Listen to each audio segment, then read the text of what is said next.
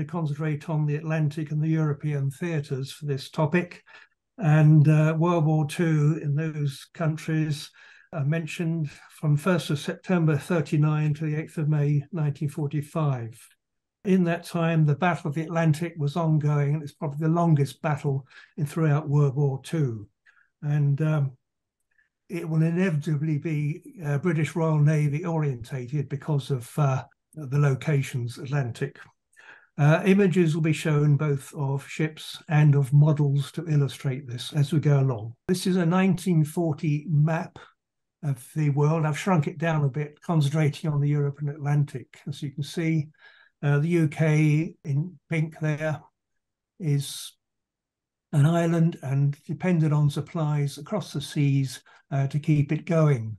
So we have the Atlantic, a lot of routes across the Atlantic, and we also have to have convoys and trading through the Cape of Good Hope up to Freetown in West Africa, through Gibraltar and up into the UK. Later on in the war, 1940, Italy joined in June 40, and that took on the Mediterranean theatre as well. And in the summer of 41, the Soviets were involved in Russia, and we had to then send convoys from the UK, often via Iceland, over the top of Norway through to Manx and Arkhangelsk in Soviet Russia. So there's a huge amount of sea and a huge amount of shipping, all needing escorting. The North Sea, I'll mention the North Sea, that is between UK and Denmark. So that is an area which was particularly a concern in the First World War. I'll mention that a little later. By the way, Germany, when they occupied Norway and France, Belgium, Denmark, etc., most of that Western Europe seaboard were all in German hands, and it made it very easy for them to set up U-boat bases along that long coastline, and that really added to headaches to the Navy, the British Navy, to try and sort out anti-U-boat tactics.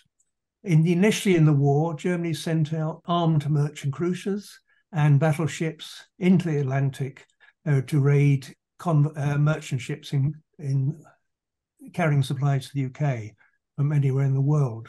That was of limited success, and after the sinking of the Bismarck in May 1941, that really ceased, and U-boats took over as they were more effective, more economical, and the rest of the war ended up as an anti-U-boat war, really.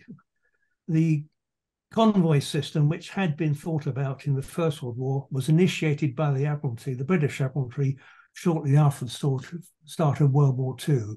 They weren't right on the ball immediately, but they did get going fairly quickly. Escorts of the convoys were in short supply for the first year or two. And of course, there were no major fleet engagements in the Atlantic in World War II, such as Jutland in World War I.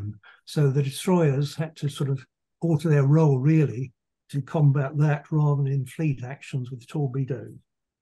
Following the end of World War I, in the between wars years, the UK used late Wart-built destroyers until 1927, when a set of new destroyers was funded, of flotillas, I think 8 ships each year from 1927, starting with those beginning letter A, B, right through to classes of I.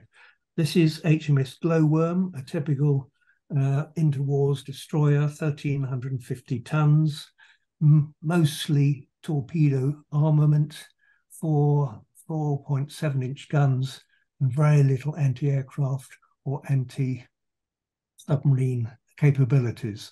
You see on the stern there, the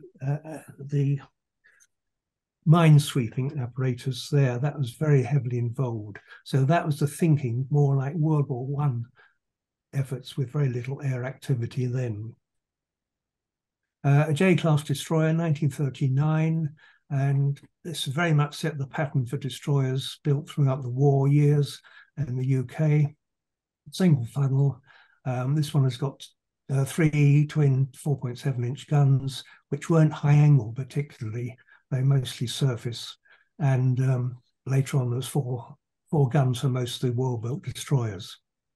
Again, heavy torpedo armament with 10 tubes, Some increased anti-aircraft capability. Behind the funnel there's a 4-barrel pom-pom, but only machine guns on bridge wings, and again, more anti-submarine, minesweeping rather capabilities on the stern. So very little really of the anti-U-boat stuff. By the way, F is the correct prefix letter for this, and it's changed to G as soon as the war started. Only when ships came in for repair or maintenance, it was changed to G as and when they came into dock. So F's remained for quite a while. It's not F's are now frigates, of course, in the Royal Navy, but not then.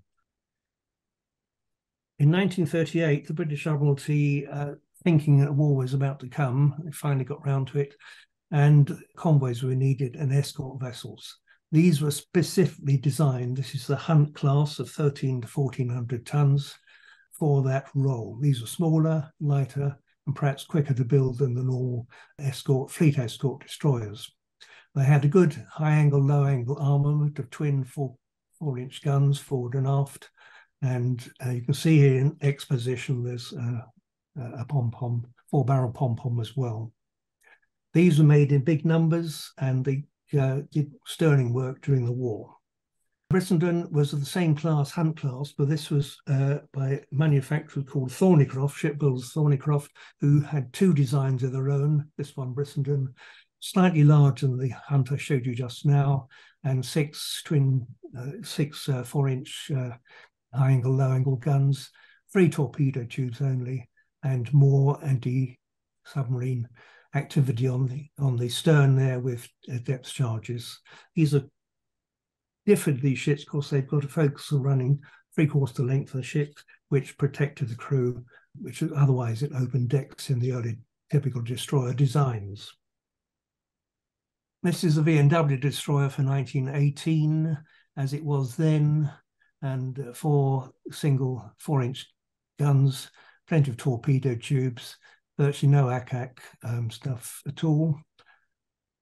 Some of them had to be converted into things called long-range escorts, so they could escort convoys across the Atlantic and Gibraltar, etc., as I described earlier.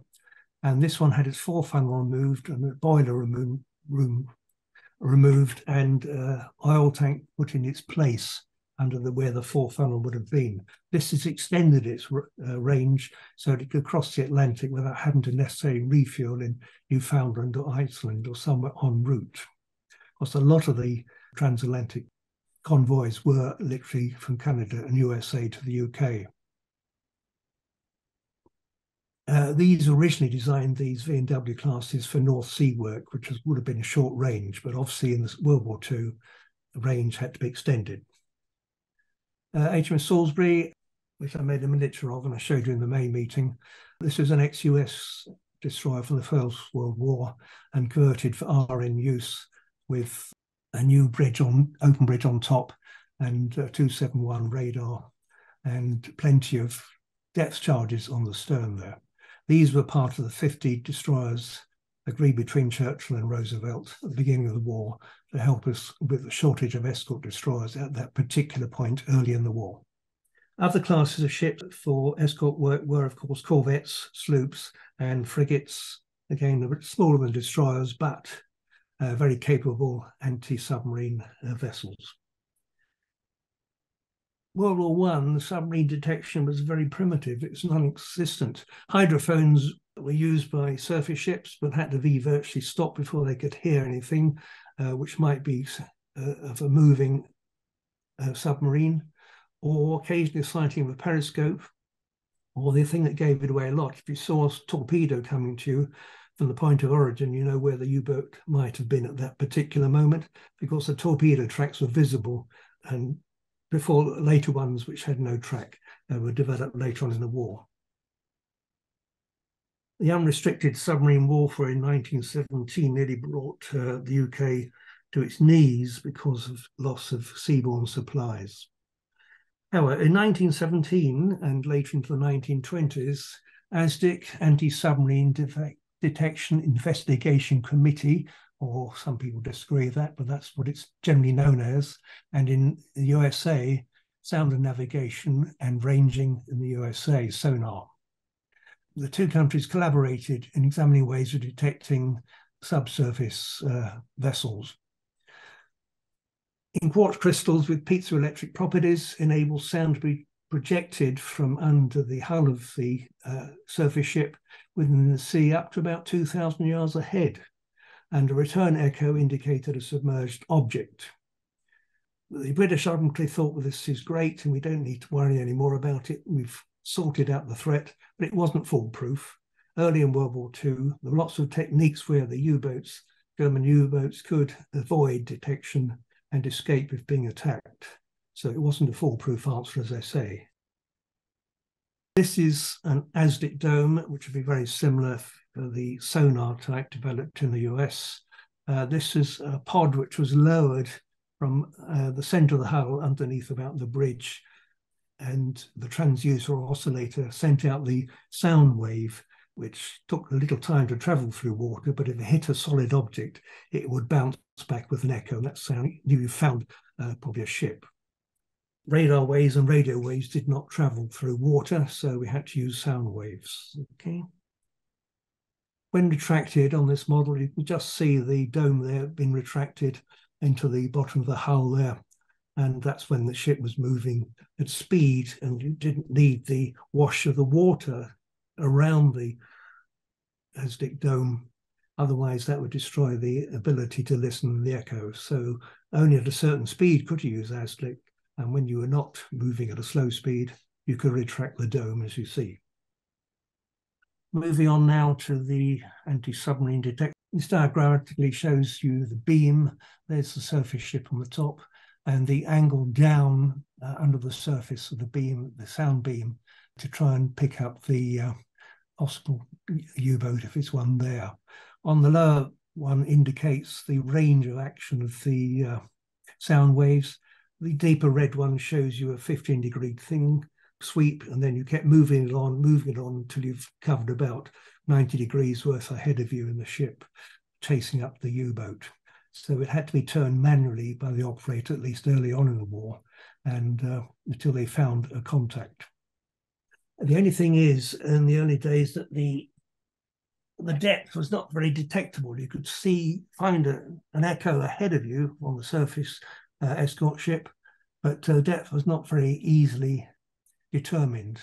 The British Admiralty thought the submarines couldn't go much below 300 feet, but it was discovered that German U-boats could go down to 600 feet without cracking up. So that was out of the range of the ASDIC at these early days. Other objects for the ASDIC and the sonar to reflect against obviously were whales, large live objects, schools of fish, or turbulence created by the props from the U-boat could give a false echo, or even a wreck on the sea bottom if it was a fairly shallow water. So these could be confused, and the ASDIC operator in the ship, you had to be pretty experienced to be able to determine which one it might well be. There's no point in chasing after a whale when you really want to get at a U-boat. This is diagrammatic looking down from a gull's eye view of the convoy organization. The ships are in rows, lots of rows, and spreading about perhaps a mile or more, 2 miles wide. The lead ship, as shown in the first row there, slightly ahead, carried the convoy commodore, who was usually a retired naval officer and leading the convoy there. The 4 red ones are the escort ships, which showed you only 4 to cover a massive convoy of many ships over quite a long period of sprayed of water. And in the early days, there were so few escorts, so a lot of ships were actually lost. Merchant ships were lost. So later on, many more became available, and even in the war, later on in World War II, they had groups of anti-U-boat escort ships coming in on their own, and just specifically for that purpose. Now, in the early years of World War II, the U-boats would surface at night and go up between the columns of ships, torpedo them off, just literally knocking them off. And there's not much the escorts could do about it because they couldn't see them. These things were at night, they were low in the water and very difficult to spot with the naked eye. They're also quite maneuverable and had a low profile, as I said. So later on, the cavity magnetron, this is the thing there, the octagonal thing there with its windows on the top of the back of the bridge. That's a Type 271 radar, which could detect surface U-boats. It's a cavity magnetron throwing out a beam, in a circular beam all around the ship, and it would identify a surface U-boat, which, as I say, is quite a small target, being so low in the water. The anti-U-boat weaponry, certainly for most of the war, was the depth charge. Here you see some stowed on deck and one in a depth charge thrower, one mounted on the thrower. I believe they're called K-guns in the US parlance. The depth charges were thrown over the side of the ship laterally or dropped off the stern as the ship was moving along. Had to move at a certain speed to avoid the explosions of the depth charges, because these exploded at a given depth, not on contact, but at a given depth with a hydrostatic pistol set to a predetermined depth. The early depth charges were at 400 pounds, sink rate at 8 feet per second, and later 600-pound versions came along later on in the war. Sometimes it took 60 seconds for a depth charge to reach 600 feet, which is probably about the maximum depth the U-boat could successfully go down to. On the model here, you can see the depth charge chutes over the stern of the ship. These are quite short ones. You can see 4 depth charges in there. The larger things on top were smoke generators for use at sea to cover a ship when they didn't have radar and they couldn't see through the smoke screen. On the top left there, you see in white with a depth charge loaded on a depth charge thrower. This is to show you later on, this is a frigate actually, but it is got lots and lots of racks of depth charges, so they could be reloaded, and this ship could then send off depth charges as much as it's like until it ran out. But this is what they could get up to, and they were heavily armed for anti-U-boat activity. The 4 throwers, 2 each side, there in front of the depth charge chutes, and then 2 behind the gun there. You can see further up, further forward, 1 each side. So that would throw 2 each side depth charges. You can see the pattern there. The ship would be going forward at a speed, dropping depth charges off the stern, 2 by 4 by 6, and 2 each side to cover where the U-boat may be. And hopefully it would contact them, it would explode and do some damage. The escort ship had to go at speed, of course, to avoid its being damaged by its own explosions, particularly they were set fairly shallow.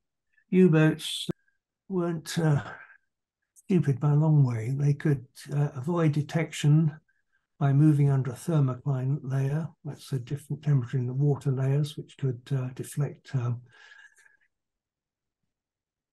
the sound waves from the sonar.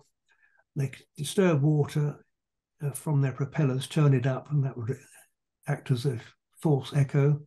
Go deep 600 feet, which is more difficult to attack because, as I said, the depth of the sound wave sonar didn't go that far. Or Pillenwerfer for the German term for artificial gas bubbles. These were solid tablets which they could shoot out from a chute somewhere in the submarine that submerged, and they would burst into gas bubbles, and there's enough of those to resemble the size of a U-boat, which might fool the ASDIC or sonar operator. So there's various techniques where they could escape. Towards the end here, 1941, the Royal Navy introduced this thing called a hedgehog, which is 24 spigot-mounted mortars set at a slight angle each in rows of 4.